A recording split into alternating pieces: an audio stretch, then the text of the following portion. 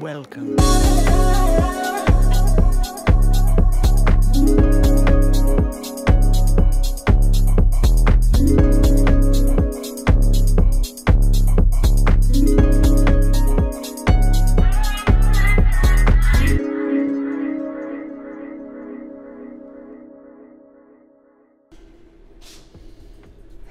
Oh, hi, I didn't see you there.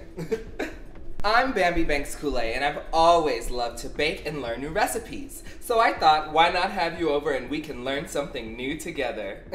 Today is our last day together for a little while, so I invited my socially responsible pandemic pod over for a holiday treat.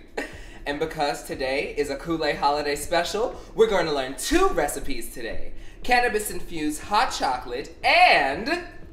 you know what? I'll save the second recipe for a little surprise for later. If you visited our kitchen last week, you learned how to make the most incredible cannabis-infused cinnamon rolls by Chef Micah Yarrow.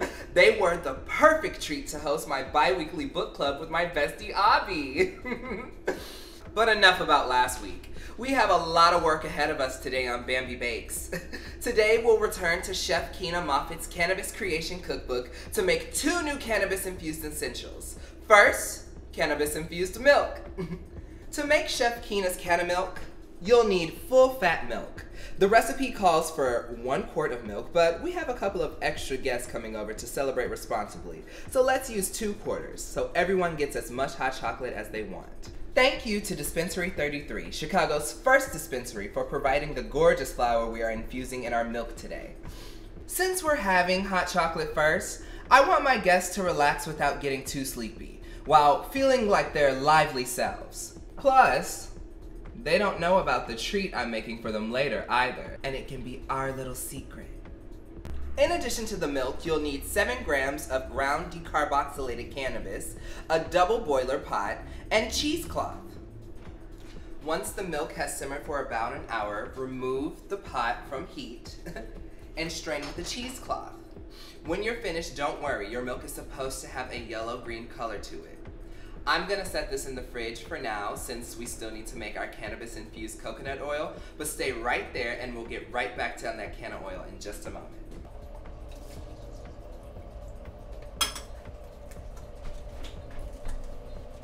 Wheat milk. We'll need a medium saucepan this time. Put 3 cups of coconut oil in the pan, olive oil if that's what you prefer. For this recipe, we will need about 14 grams of grounded decarboxylated cannabis and a cheesecloth for straining. Set that aside for now. Just like we did with the cannabis-infused milk, you'll need to add cannabis a little bit at a time until the flour is fully coated. This time, we're going to simmer on low heat for about 3 hours, only stirring occasionally. Once your 3 hours are up, remove the pan from heat and strain the newly infused cannabis oil through a cheesecloth into the heat-proof container. We don't need to worry about storing this. Now that we have all our cannabis-infused ingredients, let's get started with today's special holiday treat. One of my favorite treats growing up was Little Debbie's Star Crunch. Whenever I'd open my lunchbox and feel the crinkle of that thin plastic covering, I knew I was about to unwrap something that would make those few minutes feel just like Christmas. That's why I'm letting you in on a simple way to make this delicious treat at home for your loved ones for the holidays. Funny thing about today's recipes is that the baking portion of today's BAMBI Bakes is already done. That's right, this homemade Rice Krispie treat is a no-bake option. First, you'll want to line a large baking tray with parchment paper and set that aside. Pour about 5 or 6 cups of rice cereal into your mixing bowl and leave that for a moment. Over here, I have a pot where I've combined chocolate chips, peanut butter, maple syrup, and coconut oil. Heat on low until everything is melted and fully combined.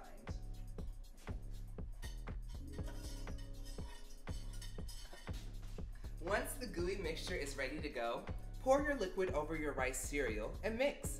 Use a large spoon or a cookie scoop if you don't want to ruin your manicure, and drop each scoop on the lined baking sheet. The only thing left to do is press them down and refrigerate. Woo! we've been making treats non-stop since you got here. Let me put these in the fridge and then we can catch up on last week's discussion. There is no way my guest would be here this early. Would you mind hanging here for a sec? Strange. There was nobody at the door except these 2 cans of Mom's Sakura Sencha from Mars Brewing. Paired with Mars Full Spectrum CBD formula, these teas will have you breathing spring vibes, even in the frigid temperatures outside. But I wonder who these could be from. I know who these are from. Did you get my delivery?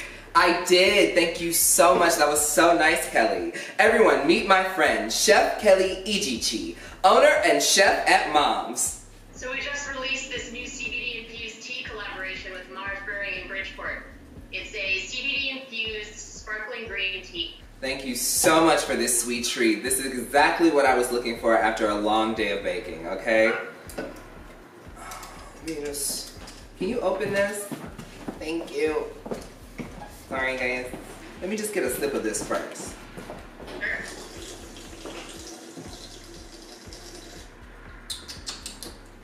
Ooh, this is so good. Oh, y'all get some of that, all right? Have you started your homemade hot chocolate yet? You're just in time. We just made the cannabis-infused milk and we're gonna use it as the base for the BAMBI baked hot chocolate. I remember having a mug of that at one of your dinner parties. It's so good. Oh, I'm so glad you remember. You know what, Kelly? Would you read off the rest of the ingredients while I put these away to chill? Of course, let me pull it up. All right, here it is, BAMBI's baked hot chocolate.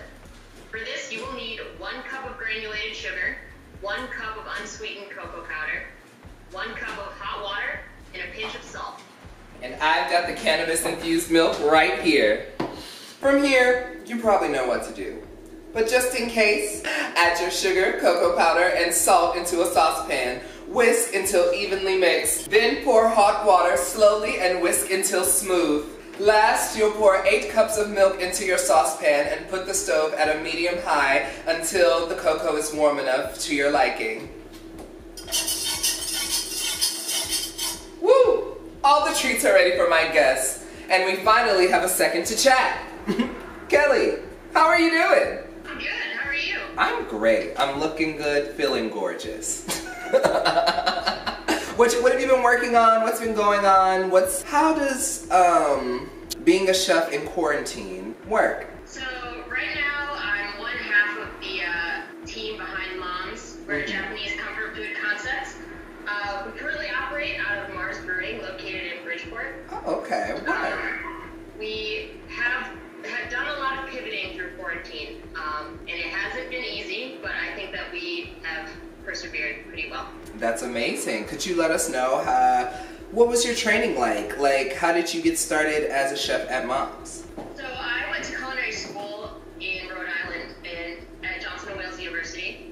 I lived in New England for about 7 years. I'm originally from Chicago. So Amazing. I graduated and I lived out there for a few years, and I came back to Chicago and kind of jumped into the culinary scene here. Oh, cool. What started your journey with infusing, cannabis into your cooking? So while we don't feature anything on our menu or really cook with cannabis on a regular basis, we have done it for a few different events in the past. Mom's is known for really unique pastries and desserts as well, and we've found really unique ways to incorporate cannabis into those desserts in the past.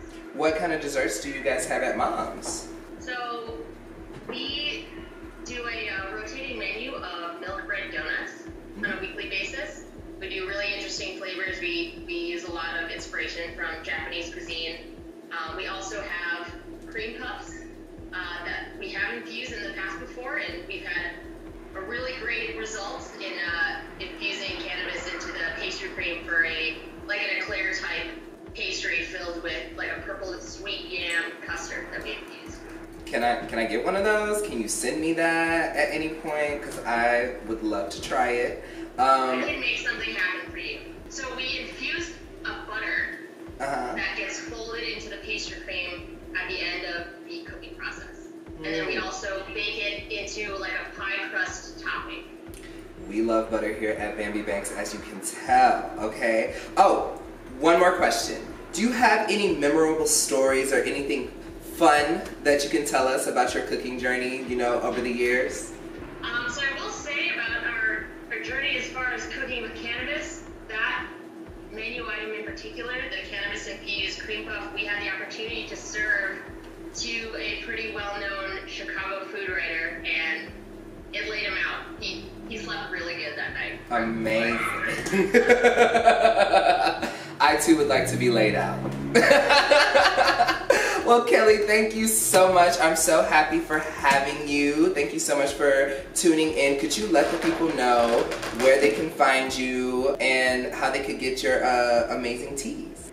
So Mom's is operating currently at Mars Community Brewing on Bridgeport at 3630 South Iron Street. Our hours of operation for food are Friday through Saturday. The tap room is open throughout the week, and you can do curbside pickup.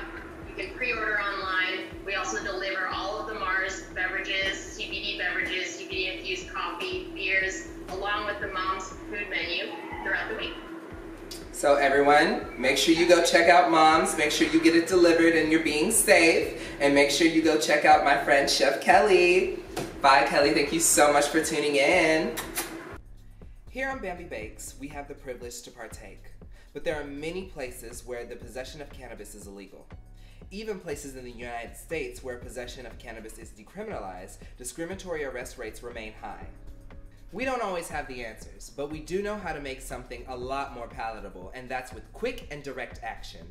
So, that's why 10% of all donations of BAMBI Bakes pilot episode and monetization income will go directly to the First Defense Legal Aid here in Chicago. This is also the last of our 3 BAMBI Bakes pilot episodes, and we want to see you in the next year. So please remember to click subscribe and don't skip those commercials. If you watch, that means our kitchen and everyone associated benefits directly. To learn more about BAMBI Bakes, Moving Standard, or any of our partners and sponsor organizations, just lift your phone, open your camera, and aim it at the code on the screen.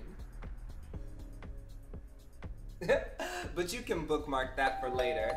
It sounds like our guests are arriving. Great.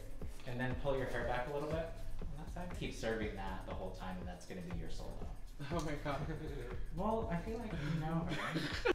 Welcome to my living room, and help me welcome my special guests, Kenzie Couleé and Khloe Couleé, my sisters! Hi.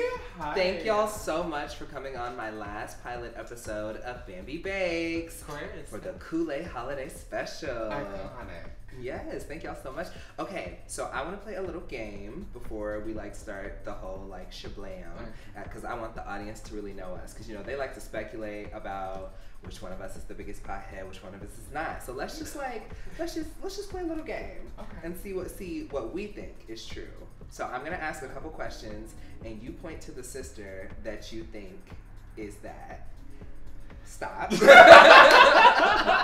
And if you feel like you are that girl, then you raise your hand. Okay. Okay. All right. So, I love this game. who out of the Couleé sisters is the biggest pothead? Okay. 1, 2, 3. Period. Mother of steel. Okay. Okay. Who out of the Couleé sisters taps out first? 1, 2, 3. Is it me? I only tapped out once. Okay, sure. I don't really tap out. I was like, I was like only once, but okay. It's okay. Okay. Who out of the Couleé sisters spends the most on cannabis? 1, 2, 3. I cannot lie. I am a connoisseur. I love it. I love it so much. I mean, she got the bales. You know what I'm saying? So, let's just answer some questions for our audience who, don't really consume weed, but want to get into it. They're feeling it. You know what I'm saying? So for our novice viewers out there, what are some tips for the people who are just now starting to get into the cannabis? I think my advice, I would say Google. Google what? Yeah. Google what you want to know about it. If you don't know about it, I mean, I would probably Google it unless I have a weed friend, you know, then I hit up the weed friends, you know? Oh, cool. Well, that was great advice, Khloe. Thank you so much. So smoke with your friends. Smoke with your friends, everybody. And your friends smoke you out. Smoke responsibly. No smoking and driving. None of that here, okay? I have the cutest little treat for us today. Are y'all ready? Yeah. Absolutely. I'm hungry. Jacob, can we bring out the snacks? No. All right, that's a wrap, guys. Thank you.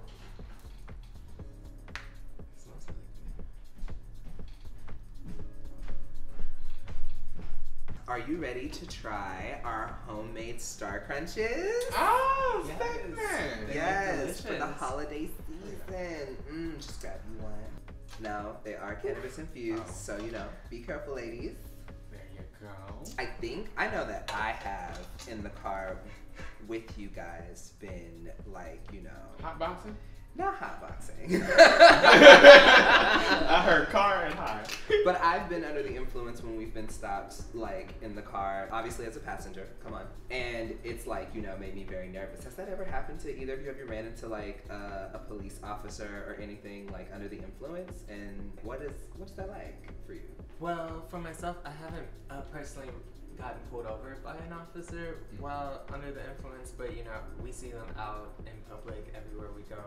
Yeah. And that is always kind of a nerve-wracking situation when you're just relaxing, walking down the street. But you know, I just try to act natural, and as I do in all situations where I'm really baked and uncomfortable. So. What about you, Khloe? I haven't been, I mean, as a driver, I haven't been under the influence. Let's make that clear. It's not a Real Housewives of Potomac. But other than that, no, I wouldn't. And if I have, I mean, I don't give a. You know what I mean? Like, I just live life. I can be happy. You don't know what I am, okay? You don't know. Okay, yeah. You're not wrong. Natural state. Very, you know. Kenzie, do y'all like these? Are these really good? They're I delicious. was waiting for the cue. They remind me of my lunchbox as a kid, you know, the one that I packed myself, because. So, if for our viewers who don't know, Kenzie does cook. Y'all need to follow her on Instagram to see all the great recipes that she does. Do you have any like cannabis infused treats that you would make for, say, like, I don't know, a first date? Well, this is something that I've kind of been thinking about, because you have to consider space, because you're going somewhere, you're packing it, and you want to be creative and intriguing. So I was thinking maybe like some green curry. You can, you know, get it, green curry. I see what you did there. Yes. Or maybe some egg rolls. Ooh. Mango and sticky rice, because mango helps you absorb THC better. How would you infuse your cannabis into those treats? Do you know? Yeah, so I think the easiest way to infuse your dishes is through an ingredient that's going to be used in all of them. So I was thinking maybe coconut milk. You can drizzle that in all of those items. Sickening. I love that. Khloe, did you eat your whole treat? I was hungry. I told you. I was hungry. I was hungry. I ate all day. For those who don't know, Khloe is reckless with the edibles.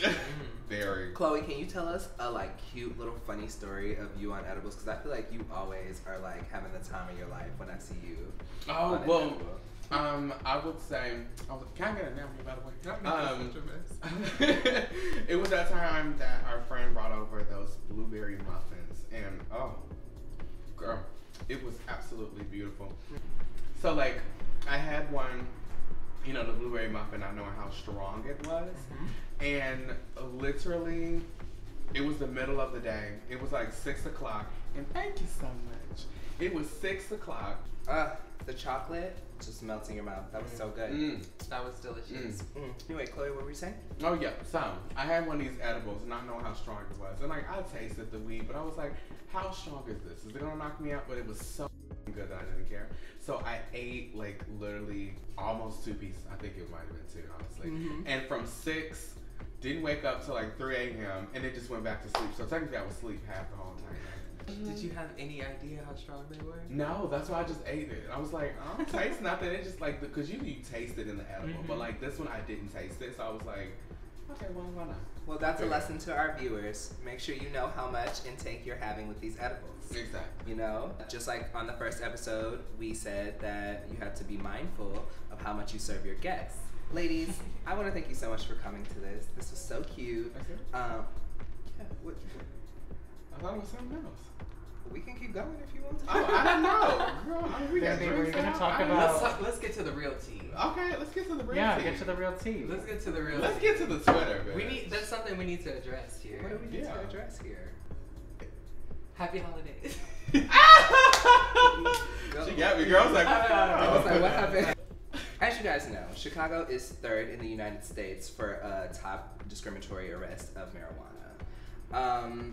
I just want to know, like, what do you guys think about that? Like, do you think that that people should still be serving these terms after the legalization happened in Illinois? I mean, in all of Illinois. Like, why are people still in jail? What are your solutions for that?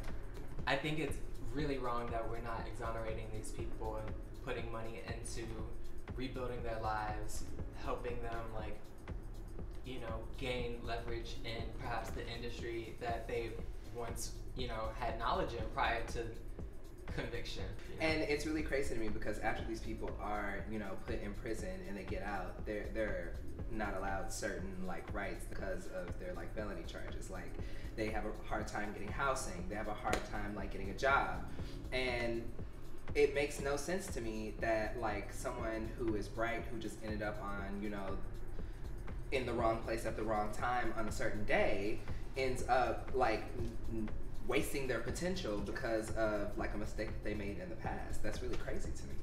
Yeah. I agree with both of you. You know what I'm saying? Like, y'all took the words right out of my mouth, but I agree.